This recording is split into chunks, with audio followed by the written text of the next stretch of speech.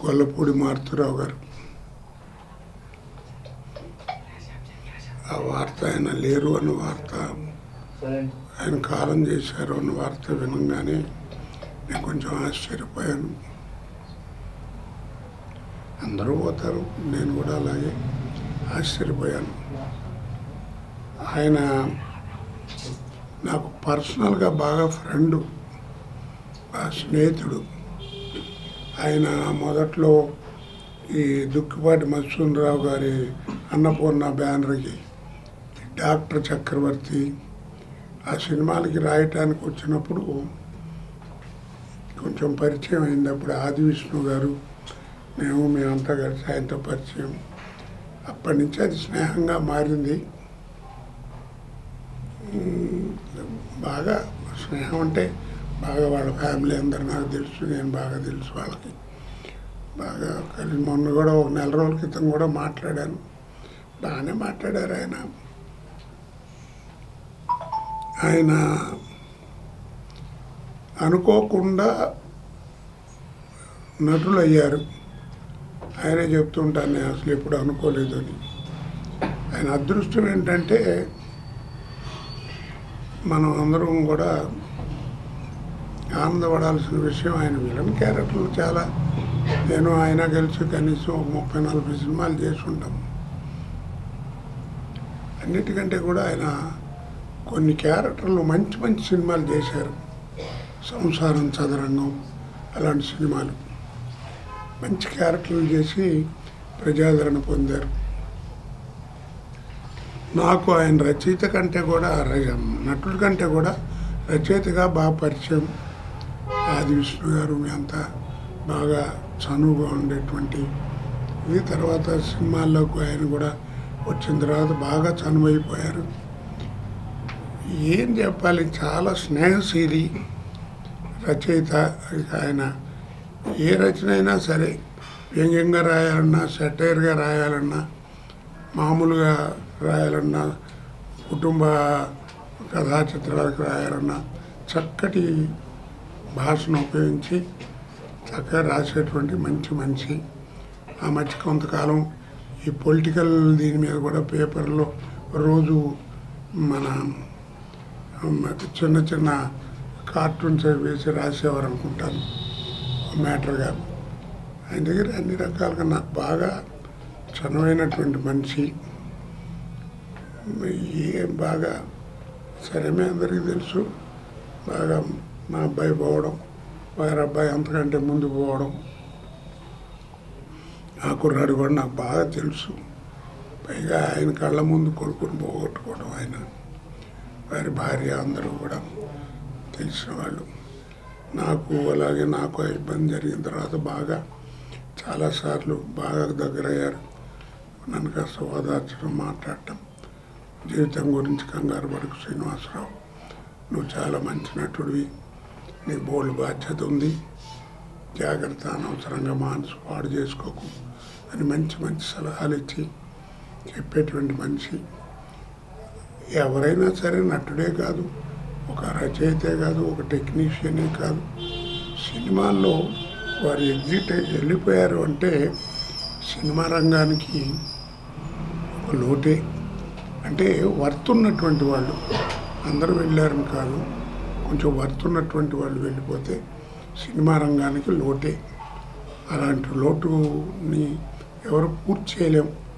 ఆయన ఉండుంటే మాకంటే మంచి అదృష్టవంతులు, ఆయన విద్వత్తు ఉన్నవాడు కాబట్టి నేనైతే నటుడుగానే గట్టిగా ప్రయత్నాలు చేయాలి, పెద్దవాడిని అయ్యాం.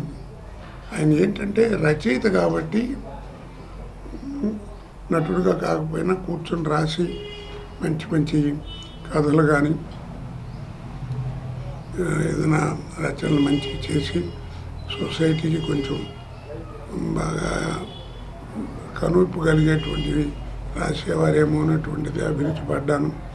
ఎప్పుడన్నా మాటల్లో కూడా అదే అంటుంటాను, మారుతి గారు మీరు కొంచెం ఈ సరళి మార్చి కొంచెం ప్రజలకు ఉపకారం చేసేటువంటి ఏదైనా వ్యాసాలు రాస్తూ ఉండండి అని.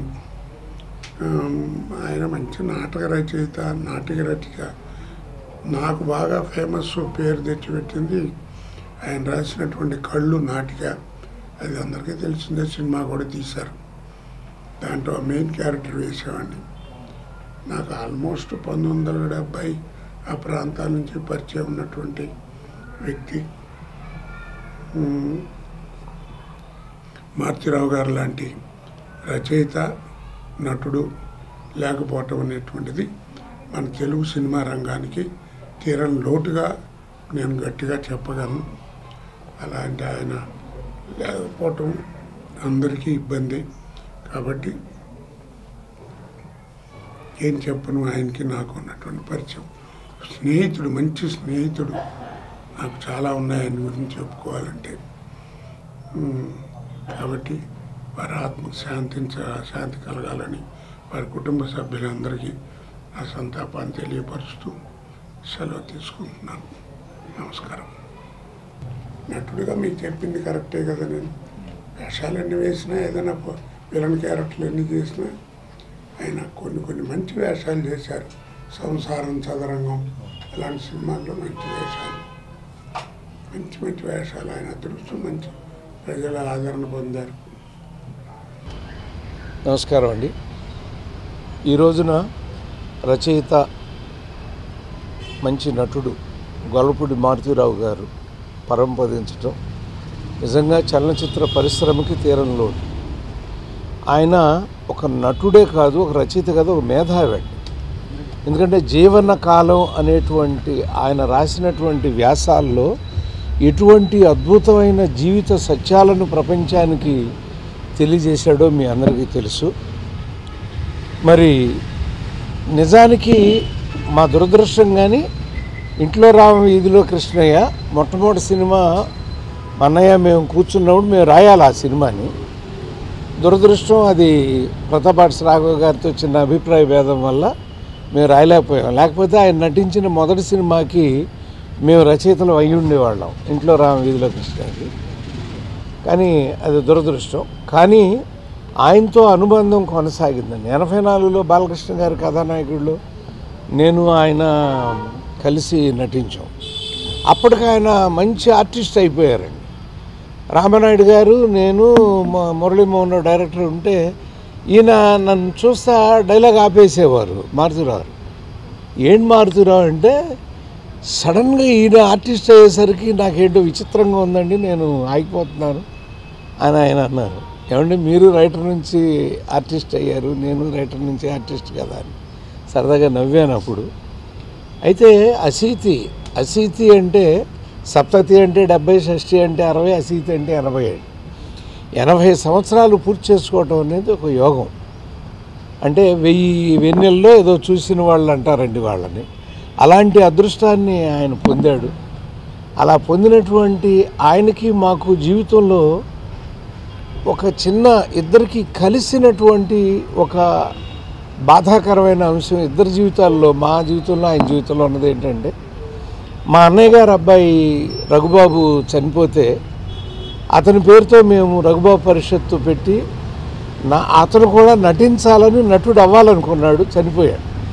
30 సంవత్సరాలుగా ఆ నాటకోత్సవాల్లో నటిస్తున్నటువంటి వాళ్ళని చూస్తూ వాళ్ళలో మా అబ్బాయిని ఎత్తుకుంటూ ఉంటామండి మేము. అలా ఆయన తన కుమారుడు దర్శకత్వం వహించబోయి ఆ దర్శకత్వం వహిస్తూ ఆ సముద్ర ఒడ్డును మీ అందరికీ తెలుసు, పాపం ఆ పైనుంచి పడి అలా లాక్కెళ్ళిపోయి ఆయన చనిపోతే అతన్ని మర్చిపోకూడదని కొత్త దర్శకుడికి 1,00,000-1,50,000 అలా ఇచ్చుకుంటూ వస్తూ ప్రతి సంవత్సరం ఆ కొత్త దర్శకుడిలో తన కుమారుని చూసుకుంటున్నాడు ఆయన. ఇలా మా ఇద్దరికి కూడా ఒక అద్భుతమైన జీవితంలో కుమారుల్ని నటుల్లో, దర్శకుల్లో చూసుకునే యోగాన్ని ఆ భగవంతుడు కల్పించాడు. అయితే దురదృష్టం ఏంటంటే, మొన్న చాలా వైభవంగా కొన్ని 100 మంది మధ్య ఎఫ్ఎన్సీసీలో మేము రైతోత్సవ వేడుకలు జరుపుకున్నాం 25 సంవత్సరాలది. దాంట్లో ఆయన్ని పిలిచి చిరంజీవి గారి చేతుల ద్వారా ఆయన్ని సత్కరిద్దామని అనుకున్నాం. నాకు ఆరోగ్యం అంత సహకరించట్లేదు, తప్పనిసరి అయితే వచ్చి కుర్చీలో కూర్చుంటాను అన్నారు. సార్, మీ అంత గొప్పవాడిని అలా కుర్చీలో కూర్చోబెట్టి చూపిస్తాం మాకు ఇష్టం లేదండి, నేను ఇంటికే పంపిస్తాను మీకు అన్నాను. ఆయన ఈలోపు హాస్పిటల్కి వెళ్ళారంటే, సరే ఆయన హాస్పిటల్ నుంచి ఇంటికి వచ్చి నాకు పంపిద్దాం అని అనుకుంటే ఆయన ఇవాళ ఈ దుఃఖవార్తను మనం వినాల్సి వచ్చింది. ఏమైనా ఒక అద్భుతమైన ఆయన మేధావిని ఎందుకు అన్నానంటే ఆయన రాసిన పుస్తకాలు విశ్వవిద్యాలయంలో పాఠ్య గ్రంథాలండి. సినిమా వాళ్ళు అంటే చాలామందికి తేలిక భావం ఉంటుంది. అలాంటిది ఆయన రాసిన పుస్తకాలు చదువుకుంటున్నారు పిల్లలు అక్కడ. అలాంటి ఒక భాషాభిమాని, మేధావి, నాటక రచయిత, రేడియోలో పనిచేశాడు, సినిమాల్లో పనిచేశాడు, పత్రికల్లో వ్యాసాలు రాశాడు. అంటే అన్ని దృష్టికోణాల్లోనూ ఒక అద్భుతమైన జీవితాన్ని గడిపాడు.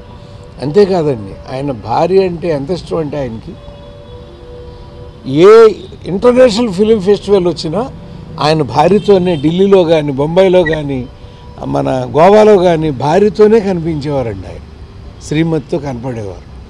అది మరి ఇవాళ ఆవిడ ఆ అనుబంధాన్ని కోల్పోయినందుకు వారికి వారి కుమారులు ఇద్దరు ఉన్నారు, ఇంకా శ్రీనివాస్ కాకుండా వాళ్ళిద్దరికీ, ఆ మనవాళ్ళకి మనవరాళ్ళకి అందరికీ కూడా నా ప్రగాఢ సానుభూతిని తెలియజేస్తూ, మారుతిరావు గారు మీరు పుణ్యమూర్తి, పుణ్యలోకాలకే మీరు వెళ్ళాలని కోరుకుంటూ సెలవు. షాక్ న్యూసు, దిగ్భ్రాంతి చెందే వార్త వినగానే చాలా బాధ అనిపించింది. గొల్లపూడి మారుతిరావు గారు మంచి మంచి విజ్ఞానవేత్త, మంచి రైటరు.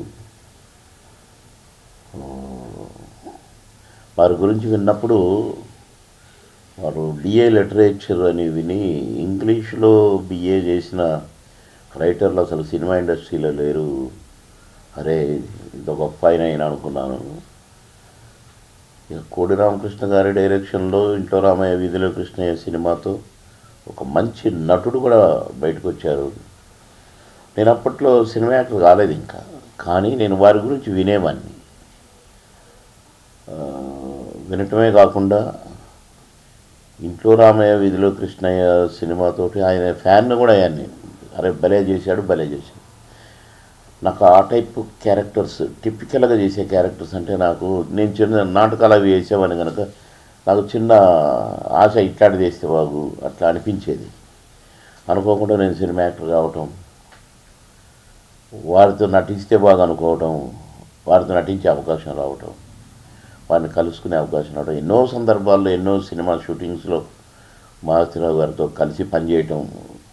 అరే నేను ఇంత మంచి రైటరు, ఇంత మంచి భాషా ప్రవీణుడు, అది ఆయనతో కలిసి నటించే అవకాశం వచ్చిందే నాకు అని చాలా సంతోషపడేవాడిని. ఒక సినిమాలో అయ్యయ్యో బ్రహ్మయ్య అనుకుంటాను, అందులో నా ఫాదర్ జయలలిత మా అక్క, లఫా అంటాను,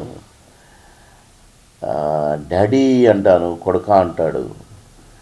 ఆ సినిమాలో నేను డాడీ అని పిలిచినందుకు అక్కడి నుండి నన్ను డాడీ అనటం మొదలుపెట్టాను. అంత మంచివాడు, మంచి స్నేహితుడు, మంచి విజ్ఞాని, ఎన్నో అనుభవాలు, ఎన్నో కథలు, బాగా ఇంగ్లీష్ నవల్స్ బాగా చదువుతారు నేను చూసిన.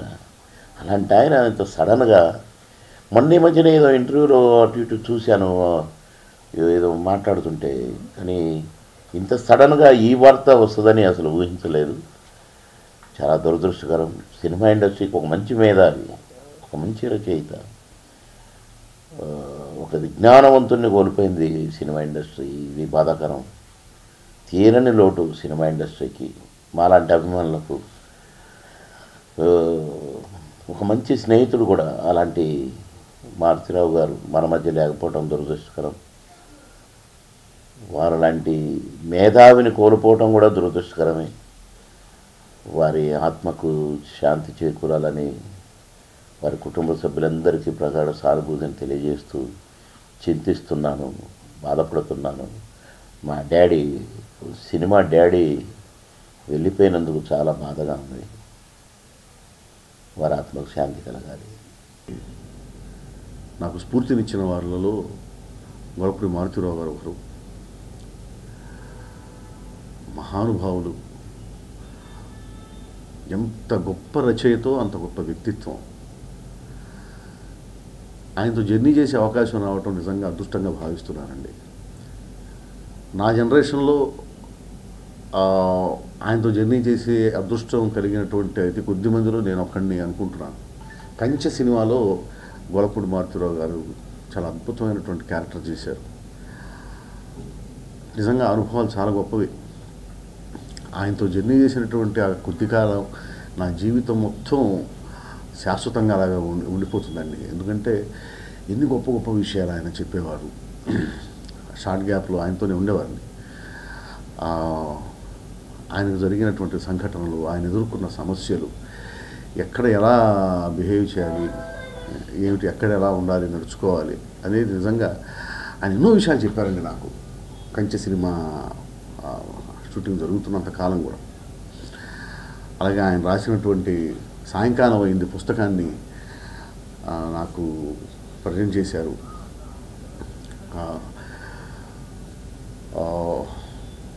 ప్రియతముడు సాయి మాధవ్కి గురుతుల్యుడు గొల్లపూడి మారుతిరావు గారు అని చెప్పేసి ఆయన రాసి ఆ పుస్తకాన్ని నాకు ఇచ్చారండి. నిజంగా ఈ రోజున ఆయన లేరు అని అసలు అది విన్నప్పుడు నిజంగా నేను షాక్కి గురయ్యాను. కేవలం వారి కుటుంబానికో లేకపోతే సినిమా రంగానికో మాత్రమే కాదండి, గొల్లపూడి మారుతిరావు గారు లేకపోవటం అనేది తెలుగు సాహితీ రంగానికి, తెలుగు సాహిత్య రంగానికి తీరని లోటు. ప్రపంచంలో ఉన్నటువంటి తెలుగు వాళ్ళందరికీ తీరని లోటు. అలాగే నేను నాటక రంగం నుంచి వచ్చాను. నేను ఆడినటువంటి నాటకాల్లో నాకు బాగా పేరు తీసుకొచ్చినటువంటి నాటిక కళ్ళు. అది నేను కాలేజీ చదువుతున్న రోజుల్లో నేను నా స్నేహితులను కలిసి కళ్ళు నాటిక ఆడామండి. దానికి నాకు చాలా మంచి పేరు వచ్చింది. ఆ నాటిక రాసింది కూడా గొల్లపూడి మారుతిరావు గారు. ఎక్కడున్నా ఆయన ఆత్మశాంతి కలగాలి. ఇప్పుడు మహానుభావులు వాళ్ళు లేరు అనడం కరెక్ట్ కాదండి. వాళ్ళు ఉన్నారు, వాళ్ళు ఎప్పుడు ఉంటారు. వాళ్ళు రాసిన నాటికల రూపంలో, సినిమాల రూపంలో, వాళ్ళు పోషించిన పాత్రల రూపంలో, వాళ్ళు చేసిన సాహిత్య సేవ రూపంలో, పుస్తకాల రూపంలో, కళారూపాల రూపంలో ఎప్పుడు కూడాను బతికే ఉన్నారు. గొల్లపూడి మారుతిరావు గారు ఉన్నారు.